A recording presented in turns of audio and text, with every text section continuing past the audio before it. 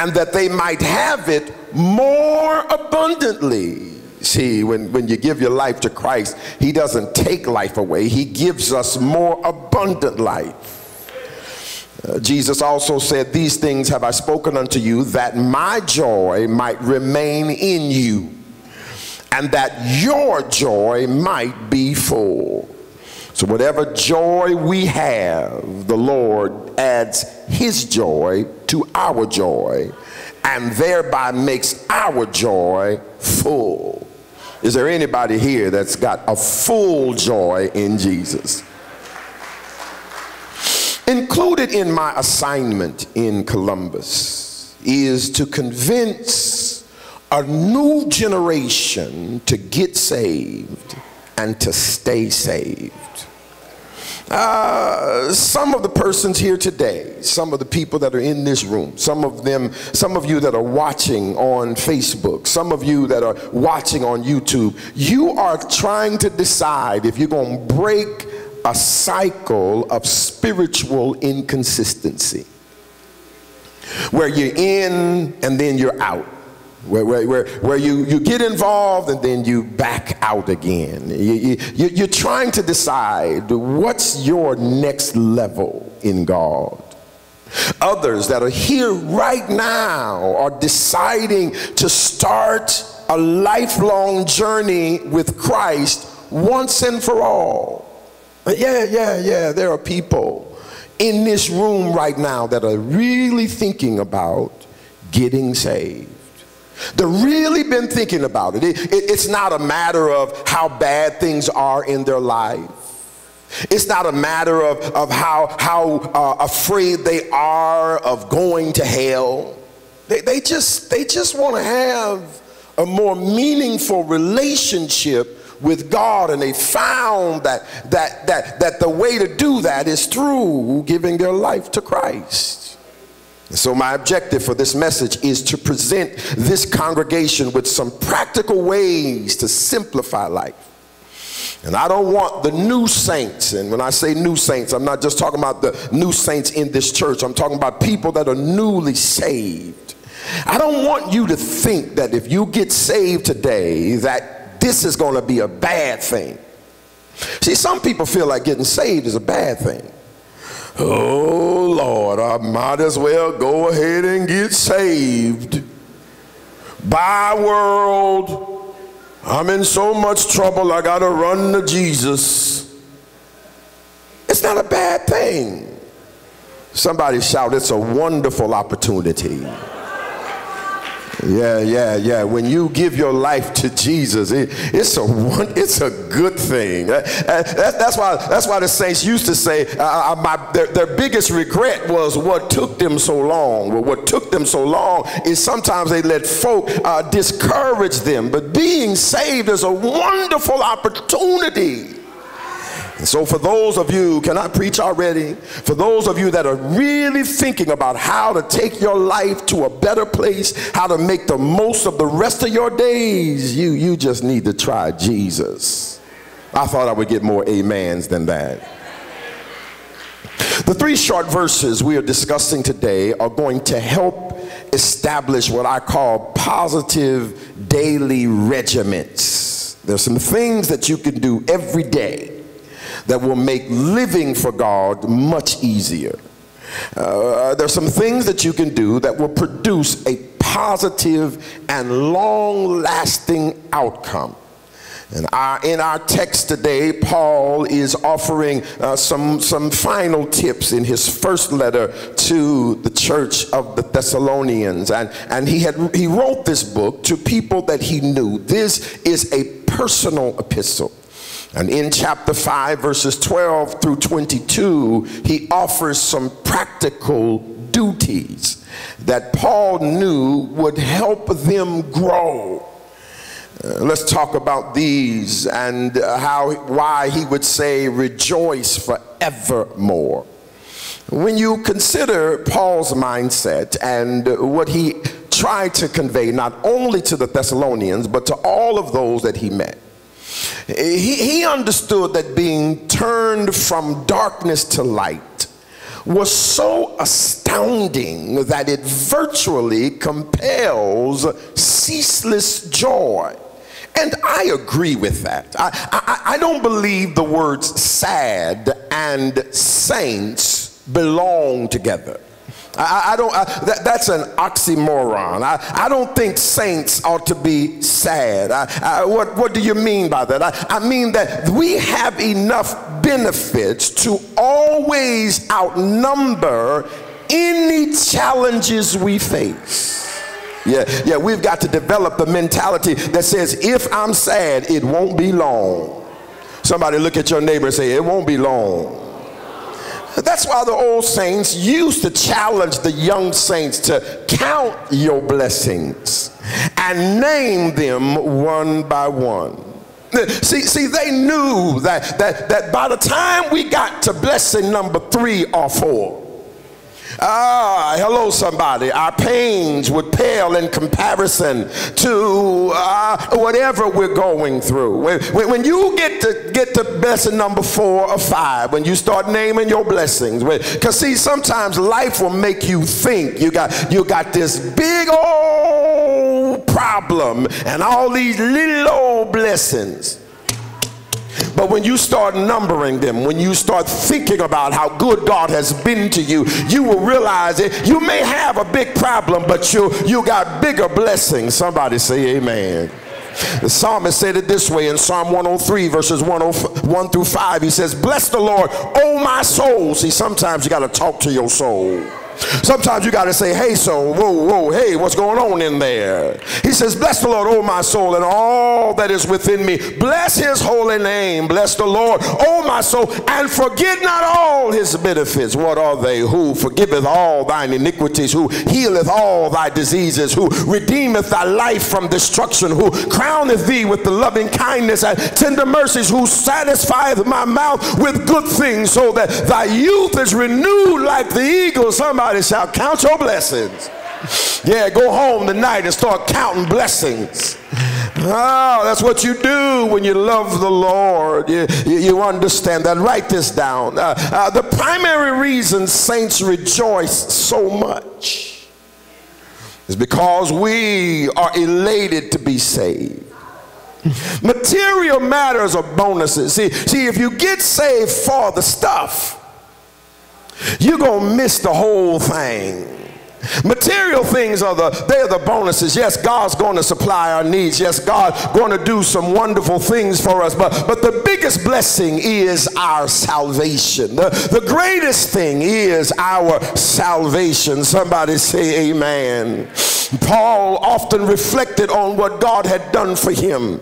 And Paul would say in 1 Timothy chapter 1, verse 13 through 14, he reminded everybody that he was a blasphemer, that he was a persecutor, that he was injurious. But he said, but I obtained mercy because I did it ignorantly in unbelief. And he says, and the grace of our Lord was exceeding abundant with faith and love which is in Christ Jesus. The end result of Christ in our lives is rejoicing. To rejoice is to be glad. It's used frequently throughout the New Testament. Time won't allow me to do it, but if you would Google the word rejoice and New Testament, a plethora of scriptures would pull up, and if you just started reading through those scriptures, you would understand we are supposed to rejoice. Rejoicing is to feel joy. Rejoicing is to feel happiness. It's to feel joy. It's to feel delight and exuberance and triumph. When you rejoice, rejoicing doesn't start in the mind. Rejoicing starts in the heart.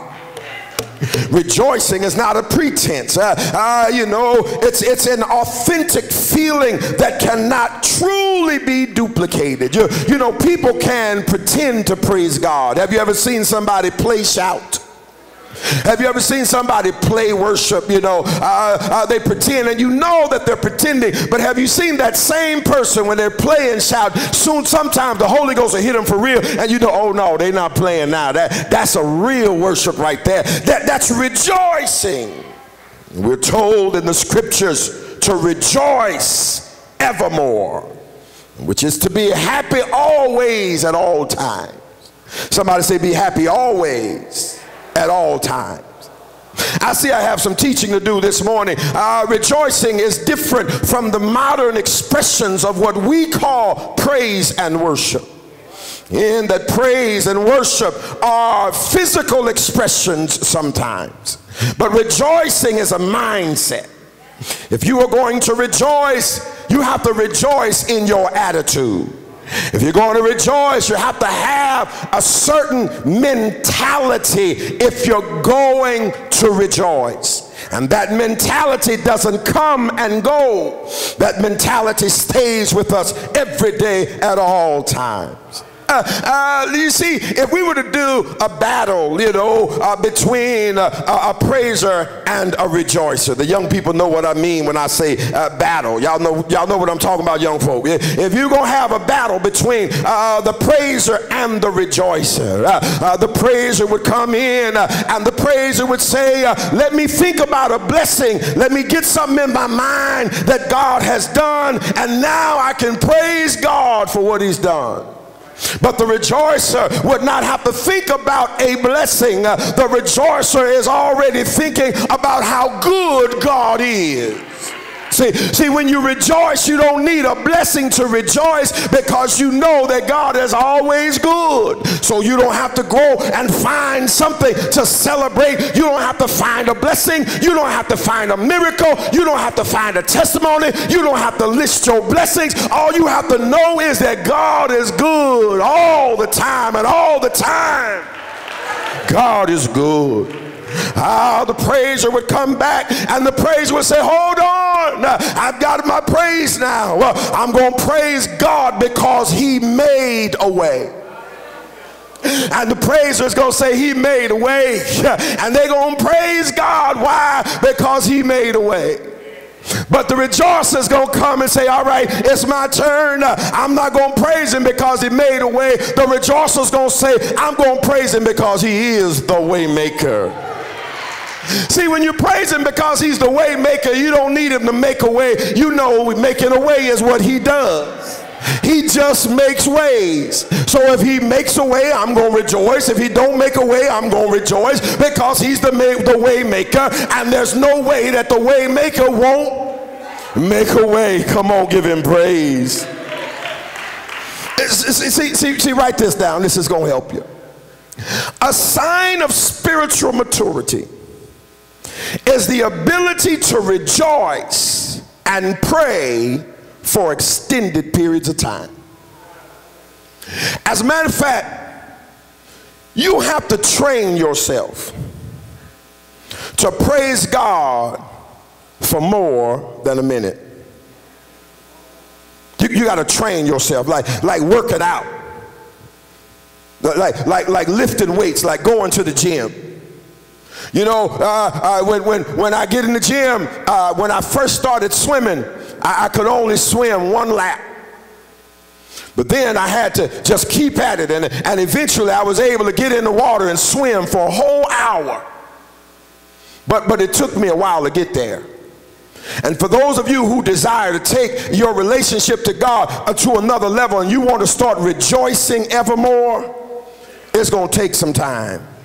You're going to have to sit down and you're going to have to say, you know what, I'm going to rejoice for 5 minutes straight. I'm going to pray for 10 minutes straight. And what you'll find is that when you begin to do that, when you begin to rejoice for extended periods of time, what used to seem like a long time becomes not enough time. Yeah. While your co-worker's sitting in there singing happy birthday while they washing their hands, You know, they say sing happy birthday 2 times, I think, while you wash your hands because of the coronavirus. You can sing happy birthday, but why don't you just why don't you just try rejoicing for 20 seconds? Turn that, put that soap on there.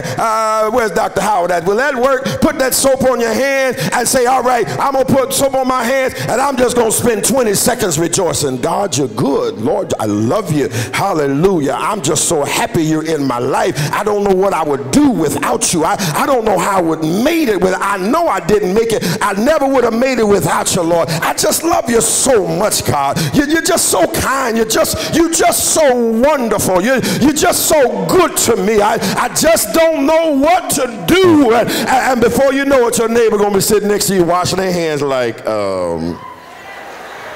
happy birthday to you. Happy birthday to you. Can I get some of that soap? No, it ain't the soap that's making me feel good. It's the rejoicing. And then when you walk out of there, just keep on rejoicing. Hallelujah. You're the God of my salvation. You're the lover of my soul. Oh, God, I just praise your holy name. Somebody shout rejoice. Yeah, to rejoice is to be glad. It's to be glad. You're supposed to be glad. It doesn't mean that everything's going well in your life, but it doesn't mean you, just because you're having a few problems or you have a major situation, does not mean you cannot rejoice. You got to learn how to rejoice over a period of time and stop being a one praise wonder. Oh, I can praise God. Oh, I praise God. Good. Now that's it. Somebody shout, praise him forevermore. And the Bible says that we should not only rejoice forevermore, but that we should pray without ceasing. I call this the paradigm of prayer, or the perfect posture of prayer. And throughout the centuries, all Christians have understood prayer to lie at the heart of their spirituality. You cannot have a meaningful relationship with God without praying.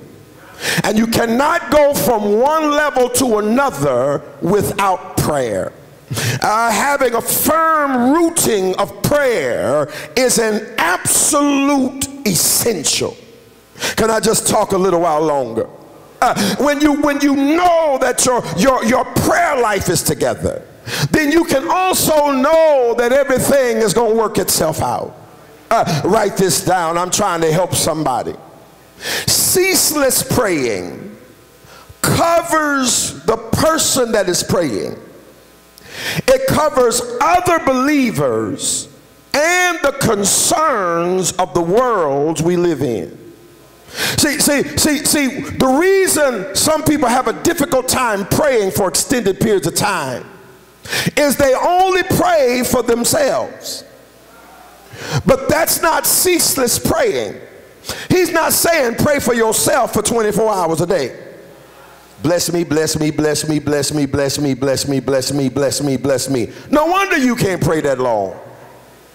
Or only pray for the people that are in your family.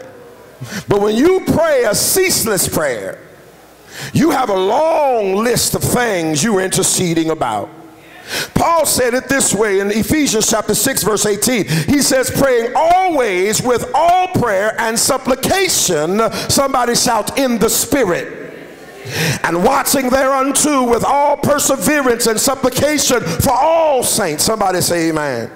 See, when you pray in the Spirit, when you pray in the Holy Ghost, praying in the Holy Ghost will help you learn how to extend your prayer.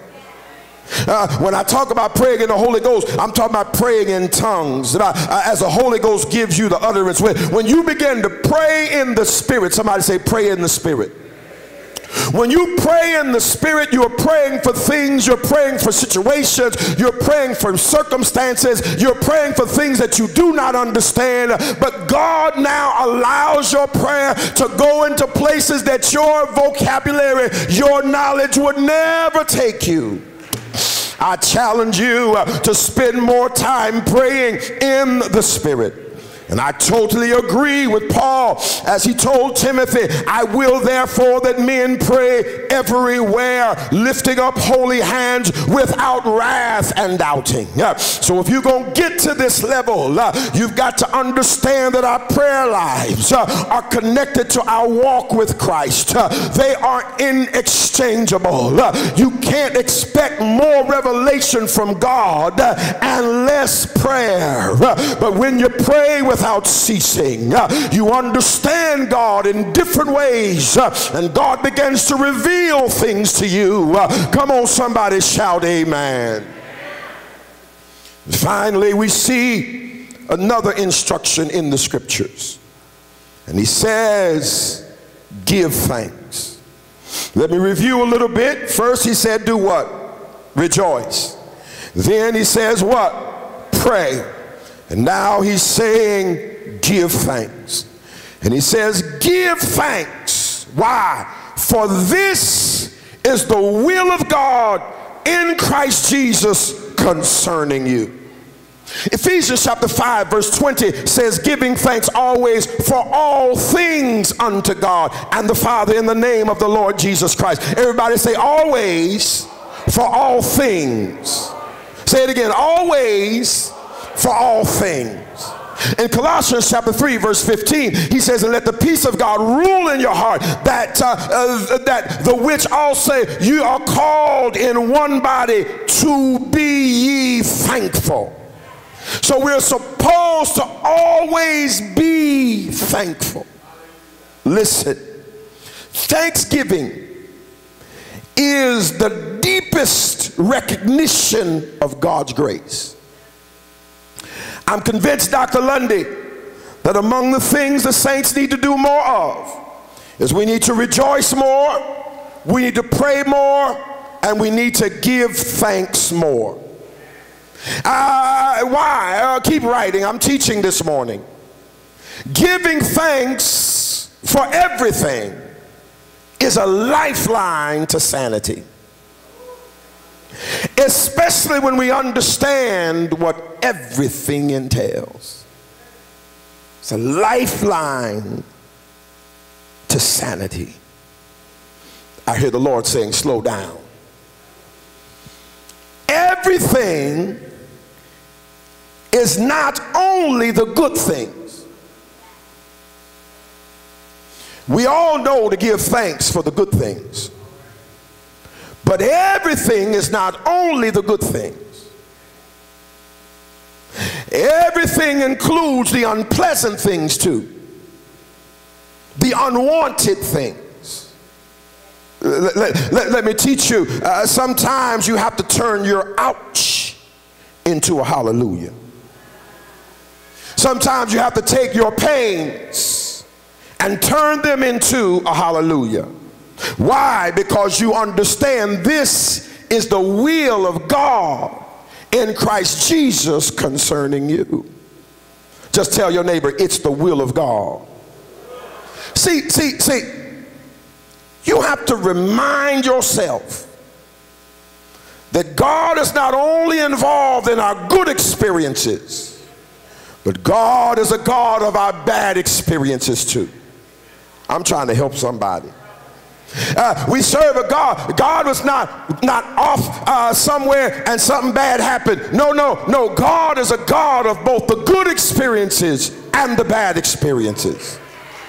And knowing that negative things are part of the will of God for us is assuring. Every time something bad happens doesn't mean you've done something bad. It's soothing, it's uplifting, it's consoling. But what we've got to learn to do is to give thanks. Look at your neighbor and say, just give thanks. Regardless of what's going on in your life, just give thanks. Whether you get the victory, give thanks. When you're frustrated, give thanks. When we're satisfied, give thanks. When you're disappointed, give thanks. When they roll out the red carpet, give thanks. When you're called in on the carpet, give thanks. When you get it right, give thanks. When you get it wrong, give thanks. Whatever you're going through, when the plan works, give thanks. When there's an error in judgment, give thanks. Everybody shout, in everything, give thanks. And as you begin to give thanks and understand that this is the will of God, as you begin to realize that, as you begin to wrap your mind around that, you understand that God's going to use this thing. God's going to get the glory out of this thing. I don't know who I'm talking to, but there's somebody here that's going through some things. And you need to know that what you're going through is the will of God concerning you. You need to understand that the same God that brought you to it is going to bring you through it. Woo, I'm going to pause right there for a praise break. Somebody ought to just shout to yourself, the God that brought you to it is going to bring you through it. God's not going to leave you there. He brought you to it because it was his will, and he's going to bring you out because it's his will. And what you got to do, whether you're going in or coming out, is give thanks. Give thanks. What happens too often, my brothers and sisters, is we forget one of the reasons Jesus died was to give us something to rejoice about, so that we can have confidence when we pray, that we can have peace of mind when we give thanks, because we know that God has a plan for our lives. Even in hard times, God has a plan for us, because his will for us involves our ultimate success. His will for us will end in great and wonderful praise. So we've got some homework to do with this sermon. And your homework is to rejoice more. Your homework is to pray more. Your homework is to give thanks more. And whatever you do, once you start giving God the thanks, once you start rejoicing and start praying, make sure you don't stop. And make sure that when you rejoice, you're rejoicing over the joy of the Lord. Make sure you are rejoicing and praying in the Spirit. But don't stop. Don't stop. Because sometimes we stop before we finish, before God finishes what he intends to do. I've seen it so often. People began to praise God, and they began to rejoice, and they rejoiced for a minute or two, and then afterwards, that's it. But I want you, the next time you begin to praise God and you're giving God the praise, I want you to say, no, don't stop. Don't stop. That's why we have to learn how to praise God without the music. Because what I found is sometimes people are shouting, and when the music stops, they stop rejoicing. But tell your neighbor, don't stop. Don't stop rejoicing because the music stopped. Don't stop rejoicing because things ain't going your way. Don't stop rejoicing because you didn't get the answer you wanted from the Lord. Don't stop rejoicing. Tell your neighbor, keep rejoicing. Keep being glad. Keep being happy. Keep being upbeat. Keep your faith in the Lord. Whatever you do, whatever comes your way, don't stop rejoicing. Then you got to learn how to rejoice and pray at the same time. Because he said, rejoice forevermore and pray without ceasing. What that means is sometimes you got to learn how to pray and rejoice at the same time. You praying, rejoicing, giving thanks all at the same time. I can rejoice, pray, and give thanks at the same time, because I'm not going to stop. I'm going to rejoice over the prayer I'm praying and thank him for answering the prayer. I'm going to thank him for working it out. I'm going to thank him for doing what he does. I'm going to love on the Lord. I'm going to rejoice no matter what comes our way. We got this thought in our mind that I will not stop. What Satan wants us to do, sometimes the devil leaves us alone just so we can stop rejoicing. Sometimes he increases his attack just so we can stop rejoicing. But I want to make sure you understand that nothing bothers the devil more than a rejoicing saint. Nothing bothers the devil like a praying saint. A saint that prays without ceasing. A child of God who gives God thanks for everything. I wish I could get 3 or 4 more people to jump on your feet and start rejoicing and start praying and start giving thanks like you don't intend to stop.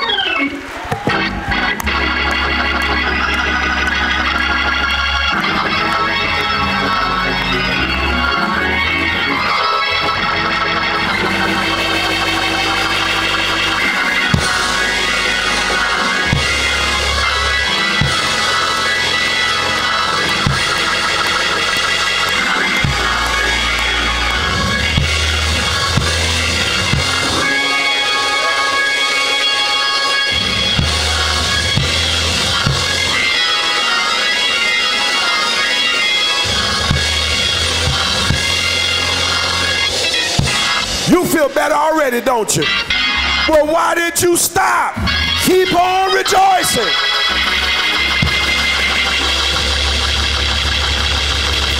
Don't stop. Don't let up. Don't back down. Give thanks. Give thanks. Give thanks.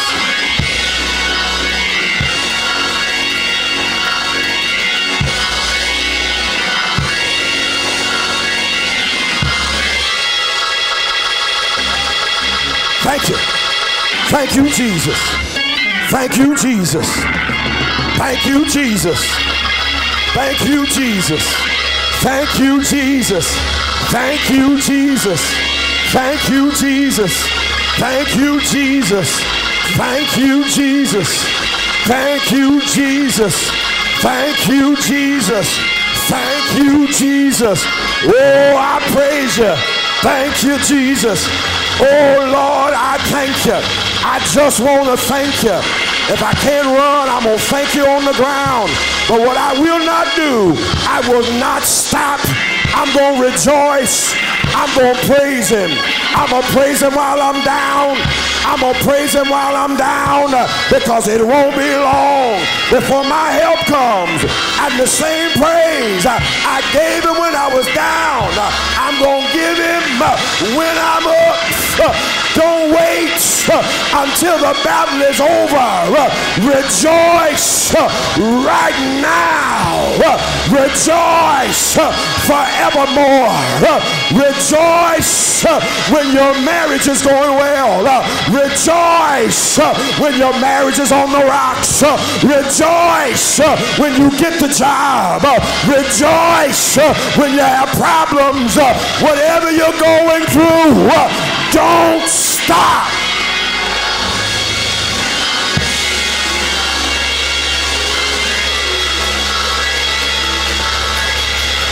Praise him like your life depends on it, like your spirit depends on it. Forevermore, without ceasing, in everything, don't stop.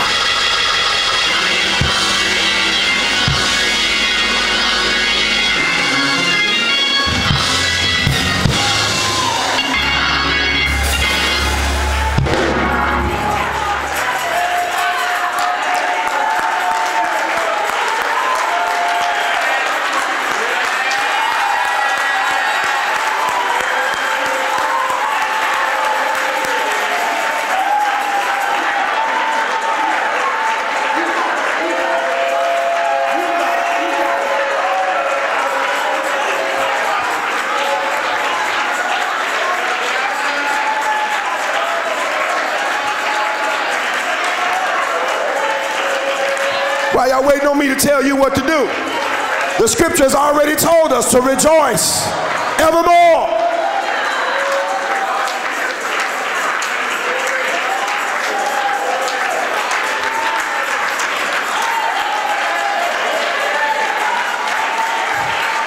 I see you, sir.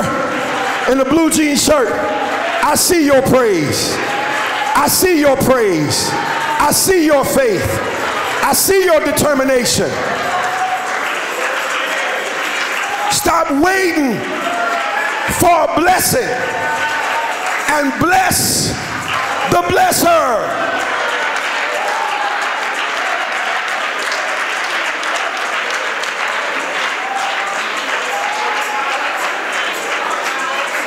You can rejoice your way out of depression. You can rejoice. You can always rejoice. And we should always rejoice. We should be the happiest people in the room.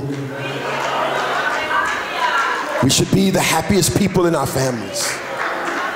We should be the happiest people in our communities, because we're always rejoicing.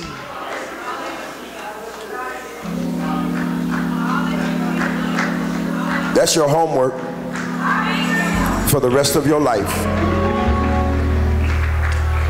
Take this home with you. And whenever you find yourself overwhelmed, remind yourself and ask yourself a question. Have I rejoiced lately? Have I prayed lately? Have I given thanks lately? And when those answers or any of those answers come back, no, you already know what you have to do. And rejoice and give thanks to whatever you're going through. Come on, put your hands together. Let's give God praise.